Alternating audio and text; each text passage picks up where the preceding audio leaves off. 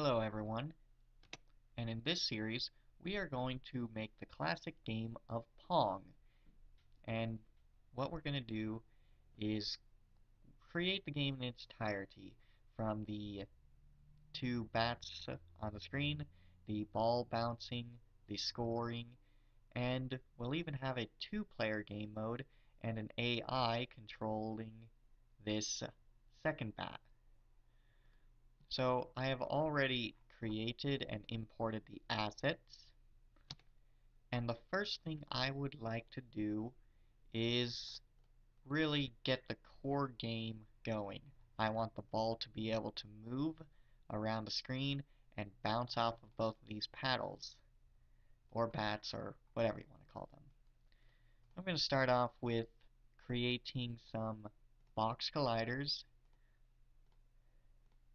for these two paddles, and I'm going to create a circular collider.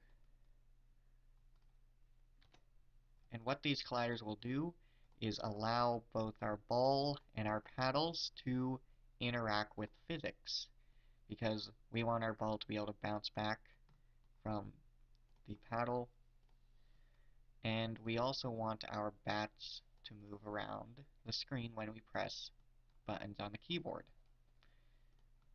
So for this one, I am going to create a new script, name it bat1 controller. And with this script, I am going to make this bat move. But first, I have to add a rigid body 2D. And that's because our rigid body will control everything with physics. But we want to set our gravity scale to 0, set the fixed angle, and now we need rigid body because we need to access a velocity component. We cannot change transform.position directly because this would ignore physics. And we don't want that when we want our ball to do stuff when it hits this. Anyway, in our code, I've already gone over how to make things move when you press keys on the keyboard, but if you need a bit of a refresher, you use input.getKey, and then you can use keycode dot whatever key you can think of. It should have almost every key possible, but I'm not entirely sure. But for the left bat, we're going to use A and W and S for our movement.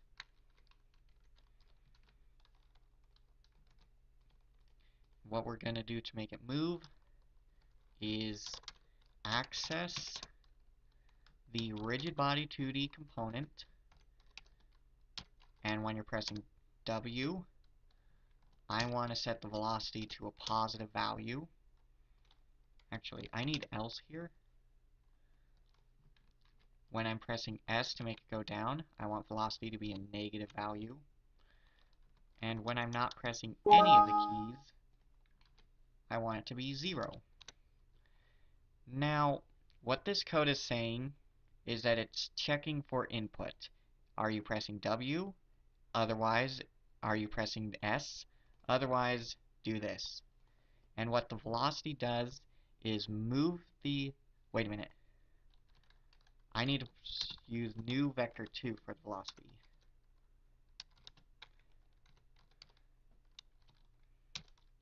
Okay. And the reason why I have to do that is because velocity has two different components, an x component and a y component. And since I just want to access the y component, I'm going to have 0 for all of the x components and some value for all the y components. So now if I were to go click play, press, and it's not working. Did I not? I forgot to save my script. Oops. Okay, now it should work. Alright, it moves up and it moves down.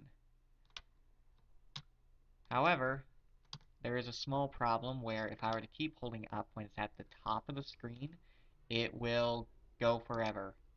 And I want it to stop right at the top and right at the bottom. So what we gotta do is check if you're at the top of the screen, at the bottom of the screen. So when I'm using my hierarchy and selecting the game object, I could see the real world coordinates, and it appears that the top of the screen is at y equals 3, and the bottom of the screen is y equals negative 3. So here, I can just add a bit of code in order to make it so you can only move when you're at the top of the screen. So here's what I'm going to do. I am going to access the transform.position.y value, and if it's greater than 3, I am going to create a variable. Actually, so if the absolute value is greater than 3, and an absolute value basically ignores the negative. It turns negative into positive. So this is just checking if its position is 3 away from 0.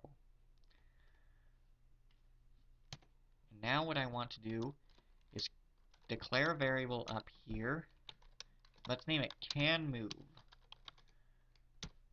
And if you're at greater than equal 3 with your position, I'm going to set canMove to false. Otherwise, I want canMove to be true.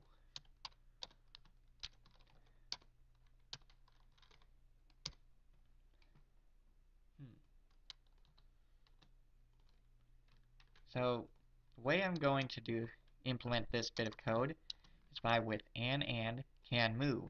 And this is checking if you're pressing W and if canMove is true, and which occurs whenever you're not 3 units away from 0. So if I were to place that, I should stop the moment I hit the top of the screen. Yep, it appears I have stopped. But if also I can't move further, which is also a problem. So what I'm going to need to do is push it away from the top or bottom of the screen.